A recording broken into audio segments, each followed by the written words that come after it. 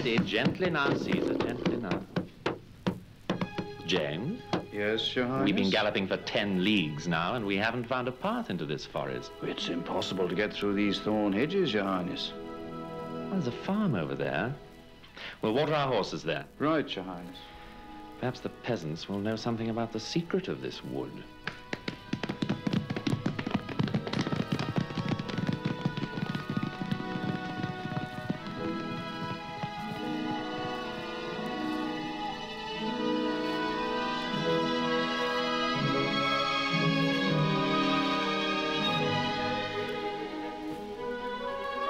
It's a great honor you do us, Your Highness, to stop at our modest home.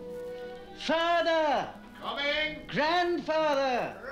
His Royal Highness, Prince Charming, is here. If His Royal Highness would care to enter, he can take some refreshment while his horses are seen to. Thank you, my good man. But before anything else, can you tell me what that wood is over there? Wood? What secret does it contain? Ah, Your Highness, at all costs, you must not go into that wood. It's the place where the witches in the kingdom meet. I've even heard people say that it's the threshold to the devil's empire. Handsome Prince, pay no attention to the stupid stories these young people hear me tell you. I'm nearly 100 years old. I'm not much good for anything more now, but I remember when I was a boy, my father telling me a beautiful story. Once upon a time, there was a king and queen who were very angry at not having any children. Angrier than you could ever imagine.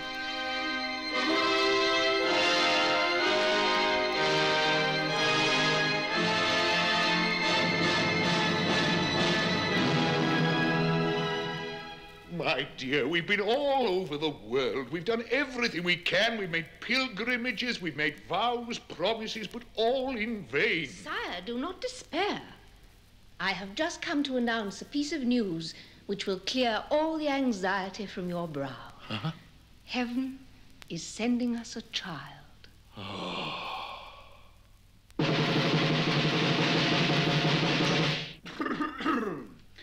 Their Majesties, the King and Queen are very... Their Majesties, the King and Queen are very happy to announce to their faithful subjects the birth of their little princess. The christening will take place in 3 days' time. The 7 fairies in the kingdom are invited, for each of them will be a godmother. And on the occasion of this christening, the people are invited to make merry and to feast. For this day is declared a national holiday by royal command.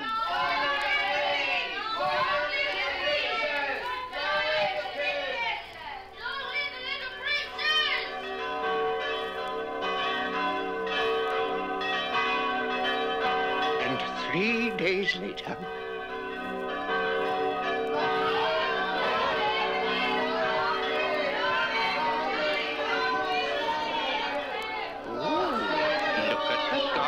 Oh, yes. These are the 7 fairies that their Majesties invited so as each of them could give the princess a present. How beautiful they are. Their clothes are shining like thousands of lights. My husband's a cook at the palace, and he told me there'd be a big banquet for the fairies. The table will be covered with the finest linen, and each of the fairies will have a special gold case with a name printed on it. Now, listen, and in that case, there'll be a gold knife, a gold fork, and a gold spoon, all studded with diamonds and rubies. My husband told me.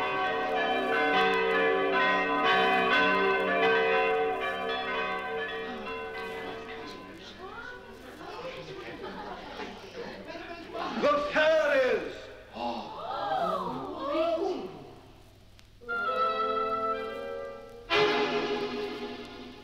But who are you, old woman?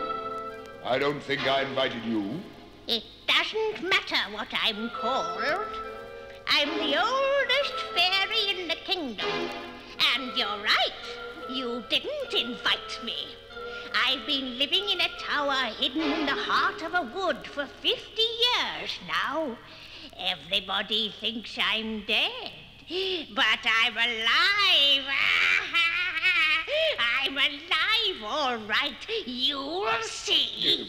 Set one more place for the old fairy. Our daughter will have 8 presents instead of 7. Why haven't I got a gold case with a gold knife and a gold fork and a gold spoon like the others? Yeah, well, my dear lady, I imagined, you see, that there were only 7 fairies in my kingdom, so I only had 7 cases. Perhaps you're thinking I'm too old to get a present of gold and diamonds and rubies. Or perhaps you're thinking that because I haven't got any teeth left, I don't need anything to eat with. Well, my dear lady, I assure you that is quite untrue.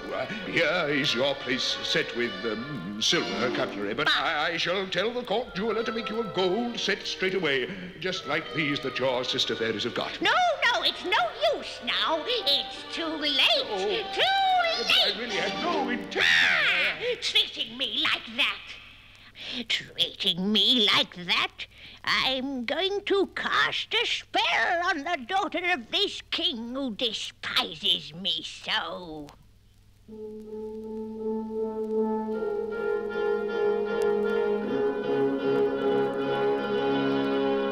Meanwhile, the other fairies were beginning to give their presents to the princess.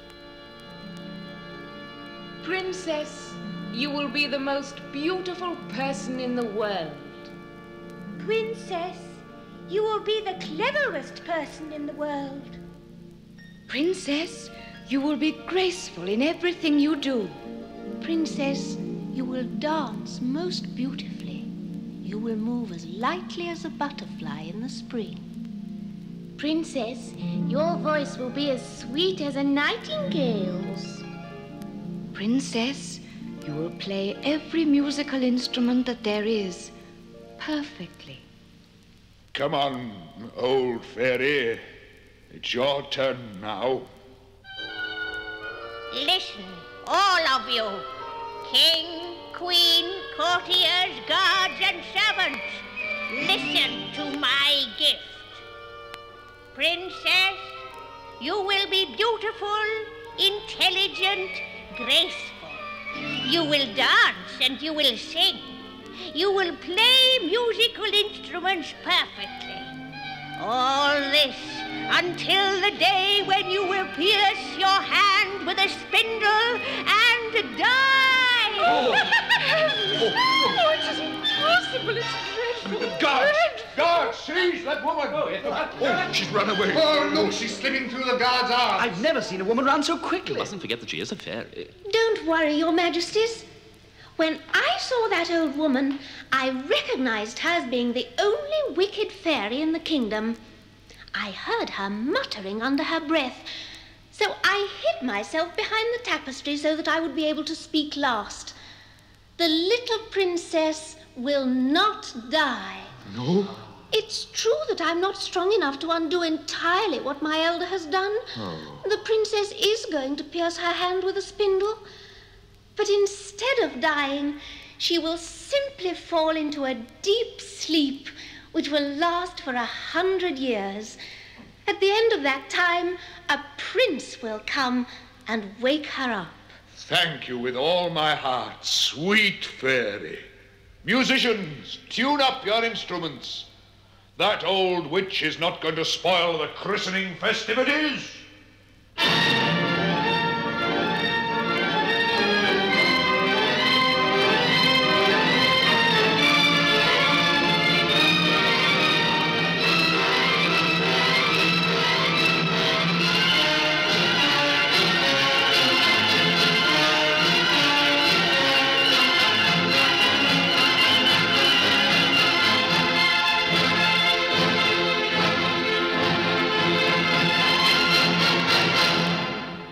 Nevertheless, that very day, just to make sure that there was no danger.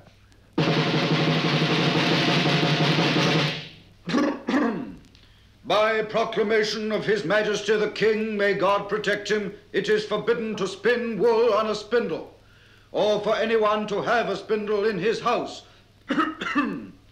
Anyone found with a spindle in his possession is liable to undergo the death penalty.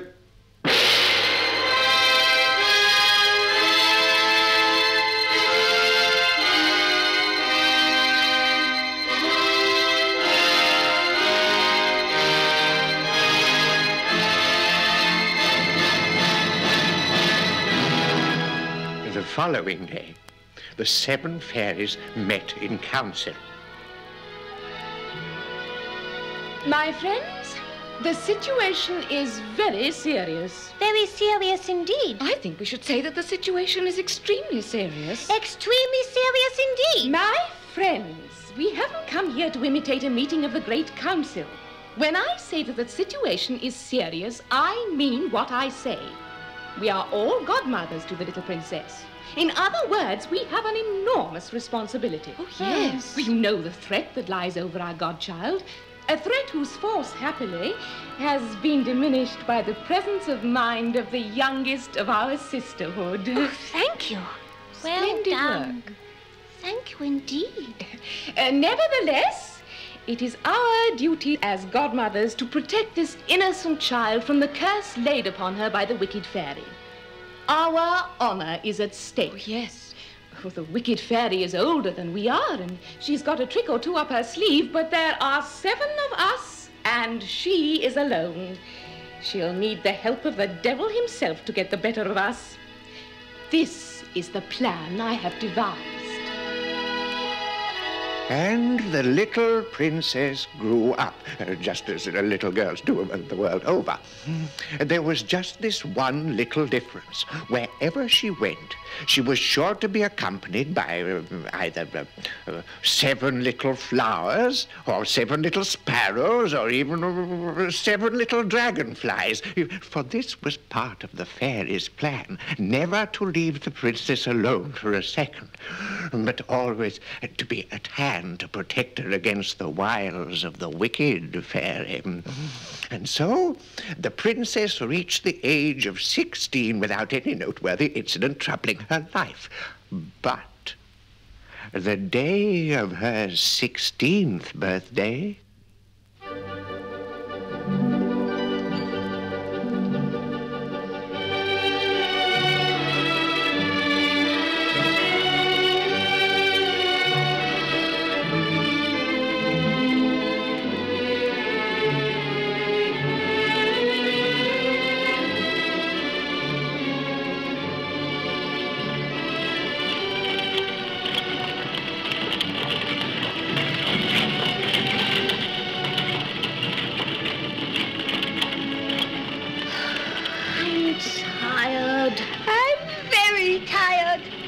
The thing to say is that I'm extremely tired. Extremely tired indeed.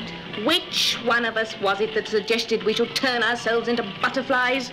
Who was it now? Not me. Nor me. Yes, it was the youngest of us. You should be fined for this. You know very well that we were already behind the royal coach, and then you suggested, and we accepted because we hadn't time to think it over, that we should all turn ourselves into butterflies. It's a very slow transformation in any case. And now we can't fly very fast, which makes it very difficult for us to catch up with a coach drawn by 8 good horses. It's the first time it's happened to me. I thought it was such a good idea to change ourselves into beautiful colored butterflies. Colors, indeed. Look at yourself now, covered in dust, your wings torn by the wind, completely exhausted. I'm terribly sorry, all of you. Shh! We've nearly reached the coach now. Listen to what's going on inside. Ah, we've nearly arrived. Not a moment too soon, either.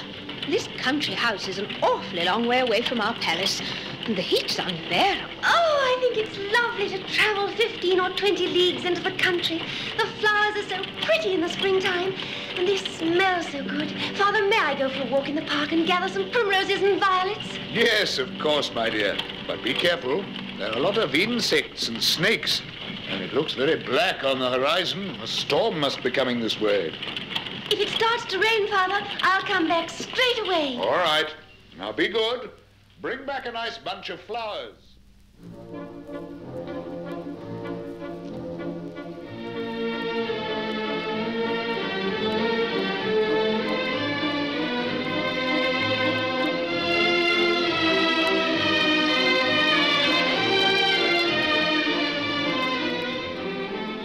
Did you hear that, everybody? Quickly, there's not a moment to lose. We've simply got to change ourselves into violets. Now, you all got your wands. One last effort now. We can have a rest when the princess has gathered us.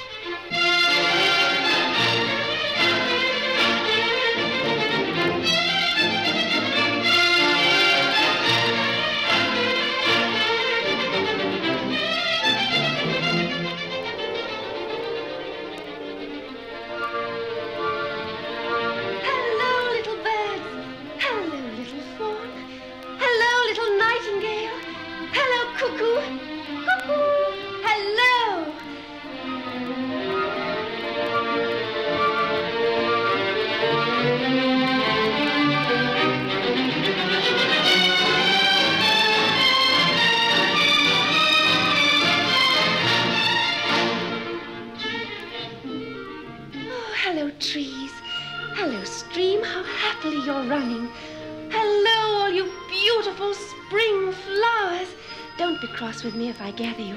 I'll make a beautiful bouquet of you and put you in a crystal vase with lovely fresh water.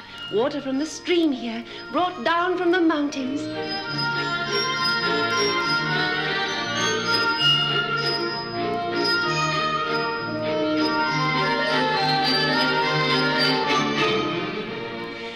Oh, what beautiful violets.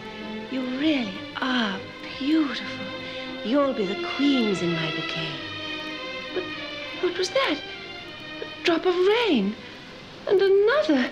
And another. Now there's thunder. Oh, I'm frightened. And I don't know where the castle is. There's a tower over there. I'll go and shelter in it. I'm sorry, little flowers. I must leave you and go and shelter. Goodbye.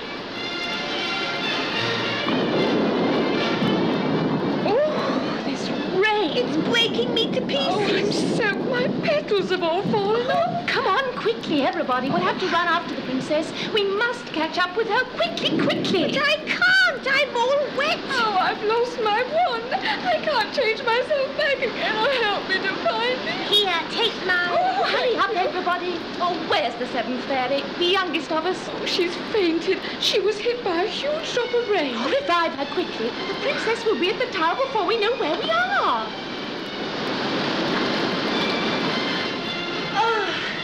Here's the tower at last.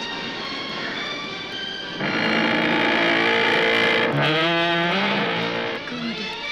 Under shelter now. But I'm soaked to the skin. Oh, it doesn't matter.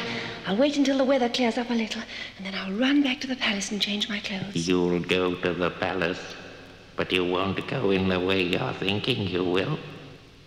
Who spoke there? We've been waiting for you for a long time. And our mistress has been waiting for you for a long time. Who are you? Where are you? I'm the spider. You can see my web in the corner behind you. You're a stupid old thing, Spider. For one thing, you're ugly. And for another, you talk a lot of nonsense. I've always been told that spiders talk a lot of nonsense. Nonsense indeed. Nonsense. Ah, there's an old friend of mine waking up. Tell me, Owl, have you ever heard anyone say that I talk a lot of nonsense? Never, my friend, never. But who says you do, anyway? I do. It's the little princess we've been waiting for such a long time. The little princess, the little princess. Our mistress is going to be very pleased about this. I'll make the signal we agreed upon so that Qua can warn her. Who's Qua? Why, my friend, the Black Crow, of course. Can't you hear him? Who are you? What do you want with me? I'm frightened. Very frightened. Ah, so you're frightened, are you? You're beginning to see that I'm not so stupid as all that. Oh, music. I hear music. Yes, beautiful music coming from the top of the tower. Climb the staircase, little princess. Go on. Climb the staircase. The music is calling you. Yes, the music is calling me.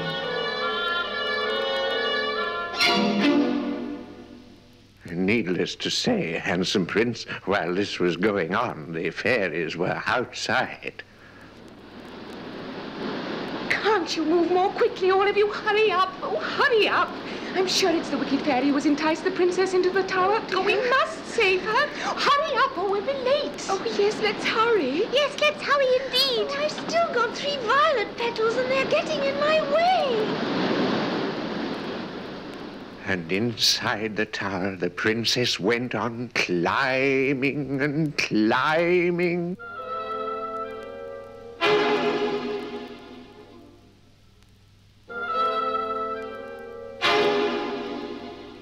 Will I ever get to the top of this staircase? Here's a door. The music's coming from the other side. I'll open it.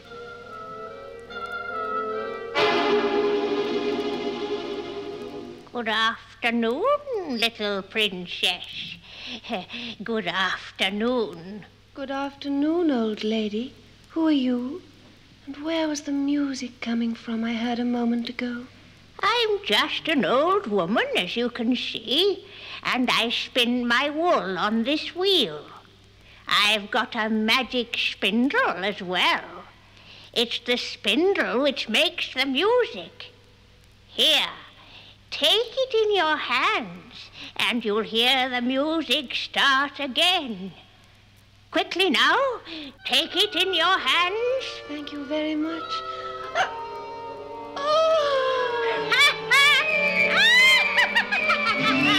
My curse has taken its course. The princess, the daughter of the king, is dead. No, she is not dead, you old witch. She's only asleep. We arrived too late to keep her out of your clutches, but thanks to the youngest of us, she isn't dead. She will only sleep for 100 years. But let us get rid of this henchwoman of the devil. Get away! Get out now! Get out of here! Go away! Wicked witch! We failed. We failed in our task. The wicked fairy has beaten us. We must take our godchild back to the palace and prepare her for her long sleep. Yes, but what will she do when the prince comes to wake her up in 100 years' time? She won't recognize anything. Her parents will have long since been dead. There won't be anyone she knows. Her clothes She'll won't be be in very fashion. hungry. She'll be very She'll need stiff. people to look after And she'll her. need servants to prepare the wedding feast, for the wedding will take What place will she do? immediately. We mustn't all talk at the same time. We must think this out carefully. Yes. We must think. We must think carefully. Carefully indeed. I've got an idea. Let's put everybody in the castle to sleep for 100 years. Oh, yes, that's what we Yes, What a yes. good idea. Off we go, everybody, to the palace.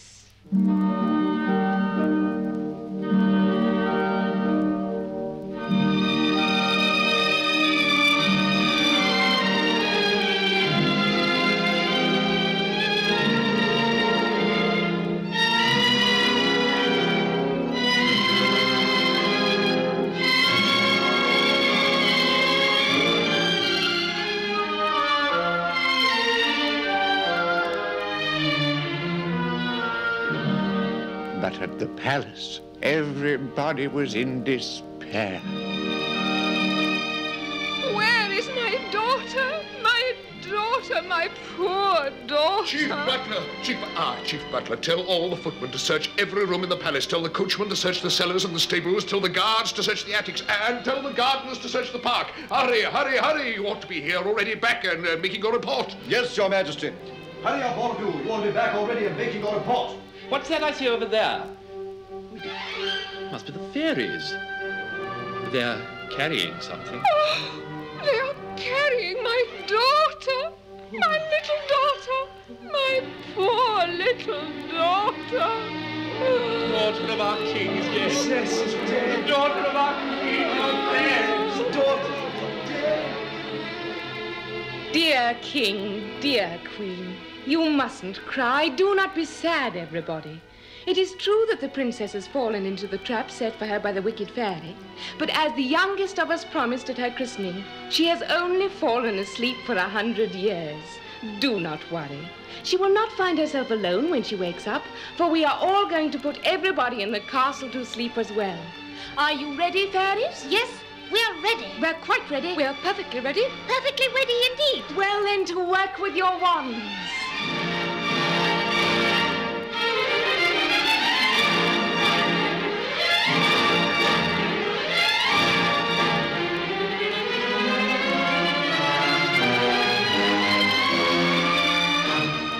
And then an extraordinary thing took place. Within a second, everyone fell fast asleep in the position he was in when he was touched by the magic wand. The king on his throne, the queen in an armchair, the courtiers as they stood, struck with wonder or with fear, a lady making a curtsy, a lackey putting a log on the fire in the great fireplace, the cooks preparing the meal, the horses in the stables. In short, everybody and everything was sent to sleep. Then, once their task was over, the fairies met together in the great hall of mirrors. Who's missing? It's the youngest of us. She's always behind or something, indeed. Here I am. Where have you been? I've been finishing off the work you others left undone. Oh, really? What on earth do you mean? Well, there was the fire to put to sleep. Otherwise, everybody would have been frozen when they woke up. I'm terribly sorry if I've said nasty things about you. You've got much more common sense than the rest of us put together. Now, it's time for us to go.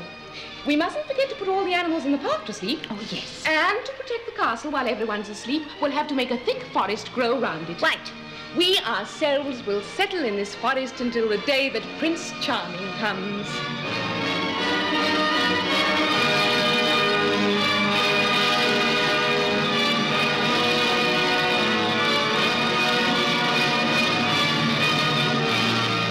And that Prince Charming is why the forest is too thick for anyone to be able to get into it. Tell me, old man, how old are you? I'm 97 years old. Thank you. I won't forget you. Come on, James. To horse. Where are we going now, Your Highness? Straight into the forest. Come on, Caesar. In we go. Right through the hedges. Your Highness, wait for me.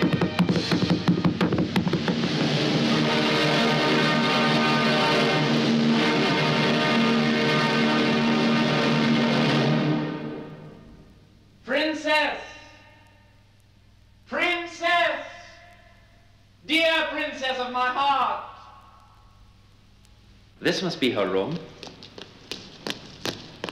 Oh, she's even more beautiful than I thought. Dear, beautiful princess, here I am.